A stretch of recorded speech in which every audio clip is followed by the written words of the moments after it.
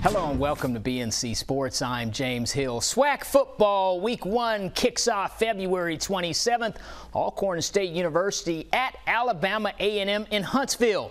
Braves coach Fred Mcnair is the back-to-back Swac football coach of the year. Check out this BNC Sports exclusive, part 3. Mcnair legacy. Talk to us about your football career and also your brothers. People know you guys and they respect you. Talk about the Mcnair way. It's been great, and I think that, my mom, Miss Lucille, she did an outstanding job of raising 5 young men, by herself, and gave us a desire when we were coming up as young men, as kids. The homie desire is to come in and make sure that we're taking care of her as well, and it just made us get a desire to where we want to go out and do the best that we can in the reputation of our Mcnair legacy.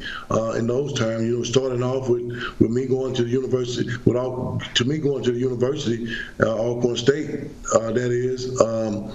Starting the legacy as a quarterback and as a receiver, and then along come away my brother Tim coming to play receiver, and then it comes Steve that sets it on fire and really lights up the Alcorn State University campus and the things that he did on and off the field as well. So, my time is coming back as a coach here at my alma mater.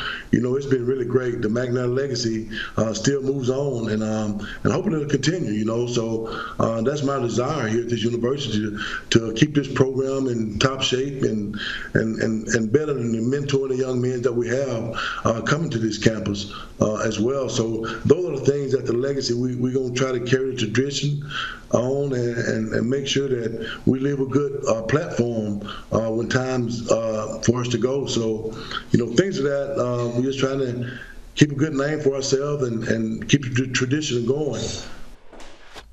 All right, thank you, Coach Mcnair. We will see you this season coming up in the Swac. Coming up later on BNC Sports, NFL highlights, WNBA, NBA, also exclusive HBCU sports, and the King of the Hill